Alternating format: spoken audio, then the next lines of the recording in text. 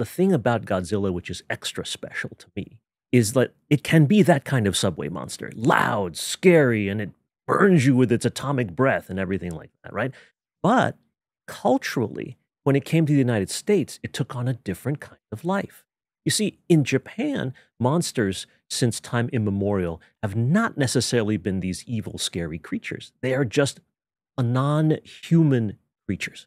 And as a result, they can be different from humans in ways that you can find in literature, in stories, in mythology, that allows you to tell things, much like the gods of Olympus did, say, in ancient Greek times, about things that we don't understand and are trying to understand, not just of nature, but of human nature. Going back to Greece and Rome, are you suggesting, for example, that in our 88 constellations of the sky, there are non-human creatures up there that you might think of as a monster? We have centaurs and we have Draco, the dragon. Draco, the wrapped dragon. around the North Star. Yeah, and we have a Minotaur, which is like half bull. That's right. Half, those guys, because if one of those showed up at my front door, I'd be scared. Yeah. Those are pretty monstrous too, right? But they're not portrayed as scary. They're just non-human things. Yes, and that is precisely how I see monsters based on that kind of cultural thing.